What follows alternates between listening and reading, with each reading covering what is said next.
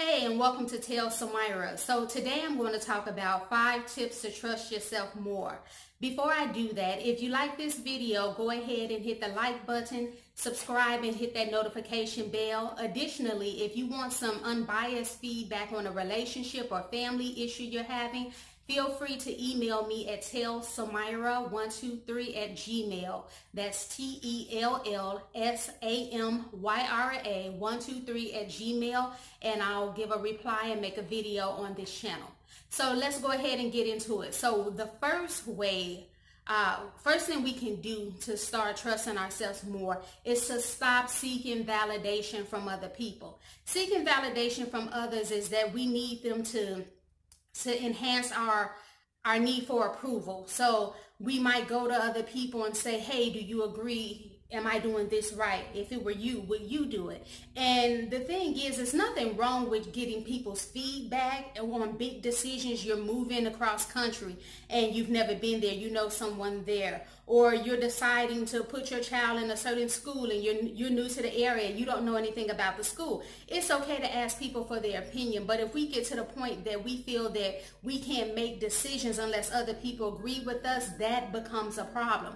So the reason I say stop seeking the validation is because we have to get to that point that if no one else agrees with what we're doing, that we're okay with it. I think the reason why we start having the need for others to approve of us is because in childhood, maybe you didn't get that love, the affection that you needed, and people didn't support you. That instead of pointing out what you did well, people pointed out what you didn't do well, and it caused you to doubt yourself. So now as you're older, you get into a point where you don't know what to do and you're not trusting yourself, and you figure that others know better than you. So that's something that we have to work on. One way that we can stop seeking validation from others is to learn to pat ourselves on the back. Yes, I know that old saying, but it still works to this day. For instance, if you're at work and you feel the need that your boss needs to give you compliments or say how great you're doing, and if you don't get that, you feel sad and you feel like you want to leave even though you like the job. You know, one thing you want to do is try to step back and encourage yourself and say, yes, I am doing a good job. If nobody else notices, I'll pat myself on the back. If nobody else calls my name out in a meeting saying, hey, if it wasn't for this person, we wouldn't have been able to get this new contract. Hey, that's okay, because I know I did a good job. So what if they won't pat me on the back? Also, sometimes we'll look for validation, looking for compliments on our looks. You know, so we might post pictures to Instagram or to Facebook just so people can say something about how we look. To stop looking for that validation, what I would suggest is to look at your motives. Why are you posting your pictures to Instagram? What are you trying to get from other people? You know, so in order to, stop doing that, to give yourself what it is you feel that you need from other people. So if you know you look good, you can say to yourself, hey, I really look good. I like this about me. I like this outfit. I like the clothes I'm wearing, instead of looking for it from outside people. Because the thing about seeking validation from others is like a beast. You can never get enough likes on Instagram. You can never get enough people to compliment you on how pretty your skin is, because if it's an inner issue, you got to work on that first, because no amount of likes is going to fix that. So you will find yourself 10 years from now, whatever the hottest platform is, still trying to get validation from people because you haven't fixed that issue that's within. Another reason to stop seeking a validation is, again, because you have to learn that I'll go with step number 2, that accept mistakes are inevitable. What I mean by this is sometimes we don't trust ourselves because we just believe that we're perfect. We think others think we're perfect. And the truth is, other people don't think that we're perfect. You know, it's okay to make the mistakes. You know, to trust yourself more, you have to understand you will make the mistakes. They are inevitable. What I mean by that is, instead of always asking for permission, like if you're at work asking, hey, well, can I do this? Can I do this? You go over to someone's house. instead of just having a seat with your friend, is it okay if I sit down? You know, you've been to your friend's house before. Is it okay if I use the restroom? We're always asking other people, is it okay? Is it okay? You know, we need them to say that we're doing fine to validate us. But the thing is to seize the day, and instead of always asking permission, go ahead and do that thing at work without always checking in with your boss. And then if it's a mistake, it's just easy just to apologize instead of being in that predicament where you always have to have someone else say, yes, go ahead and do it. It's okay. I approve of it. If it was me, I do it too. No, go ahead and seize that opportunity. Do what you need to do. Apologize later. Also, the third way to increase the trust of ourselves is to understand that we know what is best for ourselves. You know, sometimes we put people on a pedestal and we think, oh, this person is so smart. They have their life all figured out. The truth is, people aren't as smart, not as knowledgeable as we give them credit for. So we have to understand that, yeah, they may have one or two areas in their life that is going really well, but there are some other areas in their lives where they're struggling. And you, because you're not trusting yourself, you know, lacking that self-love, you're looking out at everybody else and saying, oh, they seem to have it better. They're doing it better than me. But that's not the thing. We have to take these people off the pedestal and say, hey, I'm the only one that knows what's best for me. You know, so we got to stop comparing ourselves. You know, one person may seem like they're farther ahead of you in a certain area, and then you're knocking yourself around mentally. Oh, I'm dumb. I'm not good enough. I don't know enough. I'm just never enough. Not enough. Not enough. You know, we're saying these things, but the truth is we don't know what those other people had to do to get where they are. We haven't had the same lifestyles. We haven't had the same sacrifices. You might have come from a place from an abusive background. You know, give yourself some credit. It's going to take you a longer time to get where somebody else who came from a healthier household. I don't think any house is totally healthy, but I'll say a healthier household. So you got to cut yourself some slack there. Also, you know, people, what I mean by you know what's best for you, you have to start telling yourself that, and it might not come to you immediately that you believe it, and it will take time, because as I said, there has been people that might have called you names, naive, dumb, stupid. So now you're thinking, no, of course you can't, you know, trust yourself, because all these years people have been giving you these negative labels and you just bought into it, and you just think, no, who am I to make the decision? But no, sis, you're going to have to get out there. Trust me, I know, and say, hey, I know what's best for me. You know, write down what you want, what your wants are, what your likes are, what your dislikes are. The reason I say to write it down, and I used to think, oh, that's so stupid. Who's really wanting to write stuff down? But sometimes if you don't know what your wants are, your likes, your dislikes, it's helpful to see it and to go back over to look at those notes to see what it is that you like. What are you standing on? What do you value? That way, when things come your way that doesn't fit who you are, you can reject that, because you're like, no, this is not what I want to be. I don't want to portray myself this way. I'm going on to something else. All right. The fourth way to improve your trust of yourself is to force yourself to make more decisions on your own.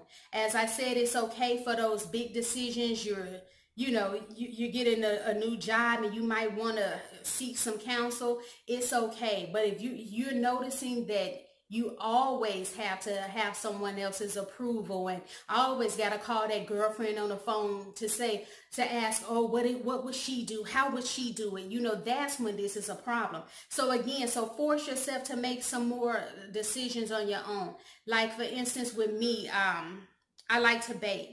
And so I would get very nervous and insecure about baking. So I would always ask other people, oh, does it taste right? I wanted everybody's opinion, you know, but what I'm starting to do now is to taste it myself. And if I think it tastes well, then I don't have to have other people tell me, oh, it's so good, Samyra, I love it. No, why? Because I know it tastes good. I have my own taste buds. I see it's okay, then it's okay. I put it out there for other people. If they like it, fine. But I'm not fishing around for compliments, getting them to say how great it tastes. No, I put it out there. If someone tells me it tastes good, then that's fine. But I'm not going to people, oh, what do you think? Or saying, oh, well, So there was pound cake. Did you have it? The person says yes. And I'm like, well, what did you think about it? I'm not fishing for compliments, Hey, I put it out there. So go ahead, force yourself to make decisions.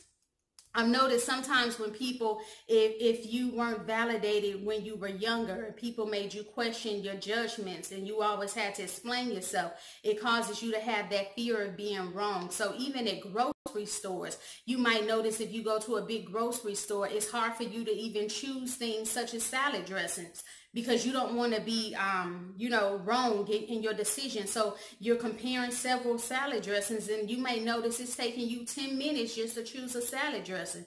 Or you might go to the orange juice aisle and it's taking you 15 minutes. And I say this because I've done it, this fear of not making, I just don't know what decision to make. I was at the orange juice and I was standing there so long looking at the orange juice. This woman came up and whispered to me and said, life shouldn't be that hard.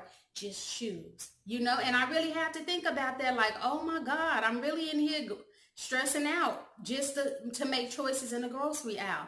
So now I'm trying to get to the point where I go in and I give myself a few minutes to make a choice. You got to get in the habit of forcing yourself to make a choice. Even with that, if in order to trust yourself more, make more decisions with your friends, or if you're out, if you got someone that you're married to or you're dating. If people ask you, where do you want to eat? If you're in the habit of saying, oh, whatever you want to eat is fine. No, make a decision. Have some plans in your head. Where would you like to eat, and stand on that? Not just saying, oh, Mexican, okay, if it's okay with you. Do you accept Mexican? Do you think that's a good choice? No, I would like Mexican at El Burrito, and stick on that. Or if you never choose when you all go out for movies or things, know a movie that you want to go and see. And I'm not saying never compromise with other people, but I'm saying when people ask you, what is your preference? Instead of just saying, oh, whatever works for you, know your preference and give an answer for what it is that you want. The fifth way to learn to trust yourself more is to realize you come across as insecure. And what I mean by that is that if you're trying to get people to compliment you on your hair, how pretty it is, or people can sense that. It's something about us. We can sense when people are insecure, or when they want us to make the decisions for them. And the thing is, if you have someone that really loves you, they're not going to take advantage of you. But if you have controllers out here, you have manipulators out here, and I know some people don't want to believe that there's evil people out here, but there is. So they can smell that. They're like, oh, this person is always looking for a pat on the back. They're not secure about their children or their mothering. They always want my opinion. So they will start telling you to do things that will benefit them instead of you. Then you find yourself upset. Why are other people controlling me, or why are people using me? And it's because you're coming off as a target. So in order to avoid that, you have to stand up for what it is, what it is you want, and have that backbone to know that, hey, God has created you. He didn't create any imperfections in you. People will say things are imperfect in you, and it's not. It's just who you are. So we have to learn to love ourselves and to find a way to do that. And like I said, it's not an easy thing, but with work you can do these things. Realizing that you come across as insecure, one way not to come across as insecure is to look at your motives. Why are you doing what you do? Once you can realize that, that's the first step of making a change in your behavior. If wow, I only tell people that my kids are getting great grades in school, it's because I want them to validate me and see me as this great parent, see me as this super mom. Well, then you have to hold yourself back from telling people about your child's great grades if you know that your motives are not right. That's another way that you can stop coming across as insecure, because people can sniff that out. They'll be like, oh, here comes Shannon, you know, she's about to tell us about our little LaQuisha, how her grades are. And you know, Shannon just really wanting us to tell her how great she is and how proud we are of LaQuisha and how Shannon has sacrificed. You know, people can sense that out. So again, this was a video about telling you about 5 ways how to trust yourself more. Again, don't forget to like, subscribe, hit the notification bell, leave a comment below. Let me know, agree or disagree. Have a good